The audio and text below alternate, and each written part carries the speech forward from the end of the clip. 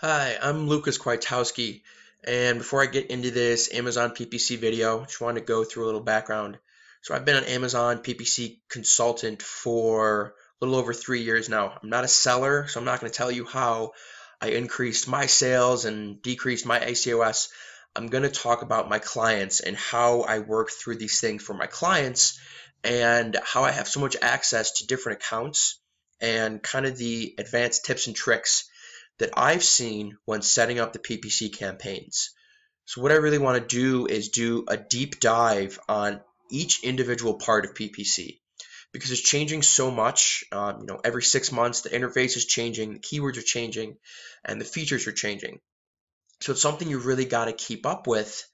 And the first thing, I think the first step that everyone needs to do is set up an automatic campaign. You think the automatic campaigns are pretty basic, but there's a lot more that goes into it.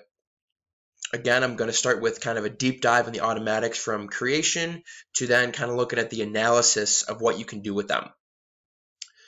So the first thing here is, when you set up an automatic campaign, the first question is always a suggested bid. So I've added a product here, and it says the suggested bid is 86 cents with a range of 46 to 275. One good tip here right off the bat is this range is actually percentiles. So this 46 cent bid is the 25th percentile of all bids. And the 275 is only the 75th percentile. So technically, if you want to win this bid 100% of the time, you need to take this highest bid and raise it by another 25%. And that's what's going to win you the auction. Now, Amazon's gotten a lot better with these. They're actually changing very, very often. So, these bids change every day, but that's just where they get these numbers from, and they give you this suggested bid. So when you're just starting off, a lot of people, they don't know what to put for their first bid, and a lot of them go as high as possible. For automatic campaigns, you can definitely go a little higher. It's okay because you want to get that data to start with. And the higher you go, the more relevant your ad is going to be. It's going to be on page one, or it's going to be, in front of your competitors. So there's not a exact science to the suggested bid when you're first starting off.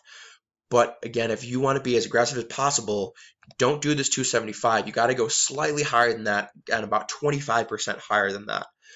But if you want to just get kind of more of a slow drip of keywords coming in, I would say maybe use this suggested bid or use somewhere right in between here. So you're in the 50th percentile. Now, another good strategy, if you have previous PPC data, if you have other products that have launched, if you have other automatic campaigns that are running with similar products, you need to look at that cost per click and that data. And to look at that previous cost per click, that'll give you an idea of perhaps what bid you should set for this campaign. So use your previous data when setting this up. And then again, just watch it for the first few days to see what budget you're hitting. So that's really the idea for the keyword bid when you set them up. Now, when setting up an automatic campaign, you want to let it run for at least a week without touching it, because there's plenty of stuff that happens in that week. It takes a while for the data to come in. So just set a budget, know what you're willing to spend, and set that. And then after that week, you want to open up the search term report. Now the search term report, again, this is all the data that comes in from your automatic campaign that you can't see on the front end. And this is what you get from a search term report. You get individual keywords, and then you get ASINs. Now, just another background, this is a bamboo garden fountain. So that's the kind of keywords. You see bamboo fountain here. That's the kind of keywords that are going to pop up for this product. Now, a lot of people aren't sure what this means when you see these ASINs in your search term report. These are competitor ASINs. And what this means is that your product, so I've typed in a bamboo fountain here, and what those ads are these sponsored products related to this item. These are all automatic campaigns. Okay, so on this ASIN, if your ad was showing up, your ad would show up for this exact ASIN, and that would populate in your search term report. This is why automatics are so important, because manual campaigns cannot reach this area.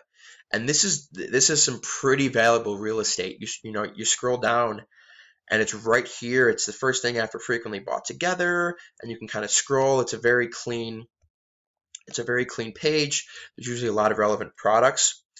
So again, this is what you're seeing when you're seeing this ASIN. This means that you're popping up on all of these competitors in this sponsored products right here. Now, you can't add these as negatives. It's something Amazon just doesn't allow. So if they don't convert, unfortunately, you just need to lower your bid. But if these are converting, these are a good thing to look at the actual brand names of these products. So if you're converting on this ASIN here, you want to go into Amazon, you want to search for this ASIN, and then maybe in your manual campaign, you want to bid on the brand name of this ASIN, because you've got some good sales from it. The ACOS is 15%.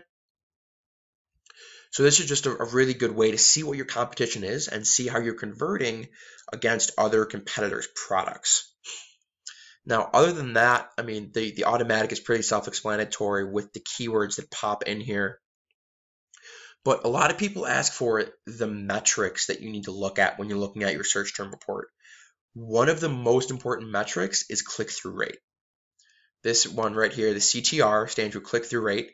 It's how many people are clicking on your product compared to how many people are seeing it.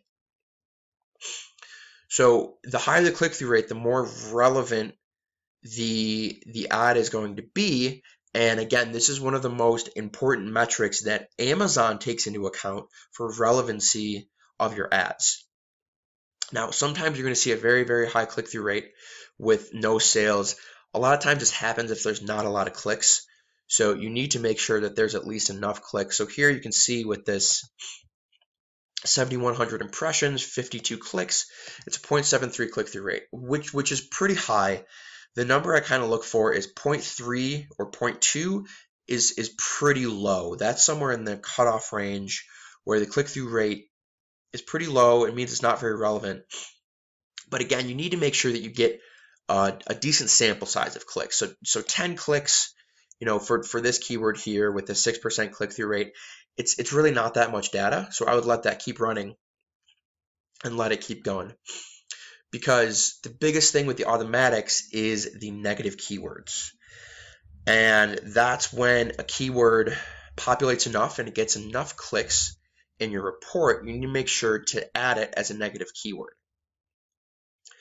And then again, there's two types of negative keywords. So if you see something in your search term report that is an exact keyword, one search term that isn't converting, but it's still somewhat relevant to your product, that's when you want to add that as a negative exact keyword.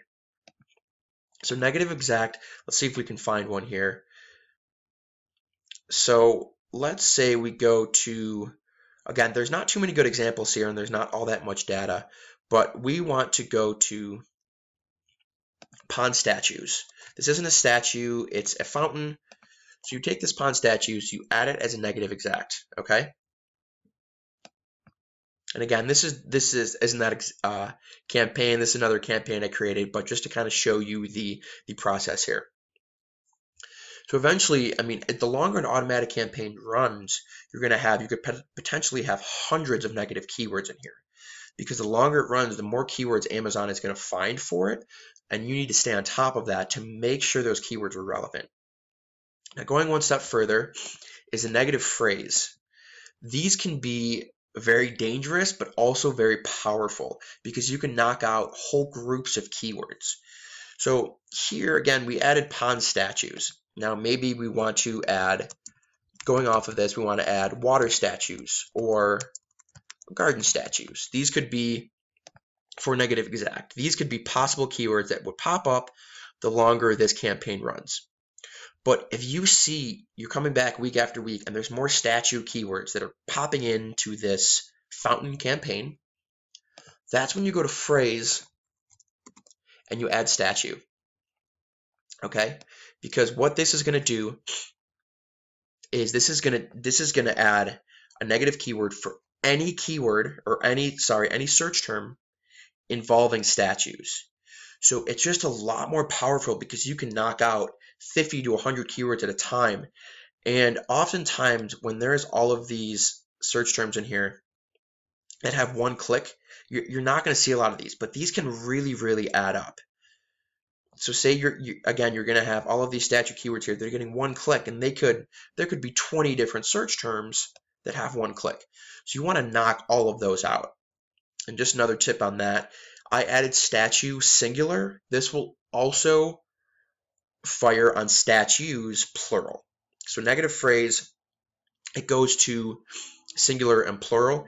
And similarly with the exact, it goes to singular and plural. That's also something that's a little tricky that you got to look out for. Say pond statue is converting, but pond statues is not. You need to think about that a little more, because if you add it as the plural, it's going to knock out the singular. So that's really all you need to do with your automatic campaigns is go through here. There's two types of search terms. You got the ASINs, which gives you a lot of good input, and then you've got the search terms, which you either want to add as negatives or move into your manual campaigns, which I'll dive into at another time. And then as far as the creation of your automatic campaigns go, you really want to have two types of automatics. You want to have one automatic campaign for each individual SKU. Even if it's a variation, split that up. So if it's a size variation, have one campaign for each different size, because they're going to react differently. It's going to get you more impressions. It's going to give you better data if you split them up. And then another thing that a lot of people don't do, which I see great returns on, is you need to have one automatic campaign for all of your products in one ad group. So you set up this campaign. It could be a lower budget, say it's $10 to $20 a day, and the bid also needs to be lower than all your other automatic campaigns. So you group all of your SKUs into one ad group, put a very low bid, say somewhere in between 10 to 20 cents, and let that run. That's going to be what I like to call low-hanging fruit. You're going to get impressions on maybe some third or fourth page of Amazon, but they're still going to be relevant impressions, and they're going to be very, very cheap clicks. So make sure you're doing that with your automatics. You're having targeted ones for each individual variation, and then you're having one that is, again, the low-hanging fruit that encompasses all of your SKUs. And always check back regularly. After that initial aggressive 1 to 2 weeks of running this automatic, you can start to adjust that bid to hit the metrics you want to. But other than that, this is really just a great research tool that a lot of people don't utilize enough. And especially these competitor ASINs, they give you so much great data. So that's pretty much it on the automatic campaigns. Manuals, there's a lot more that goes into it. I'm going to get into those into another video. But let me know if you have any questions. I'll be happy to answer.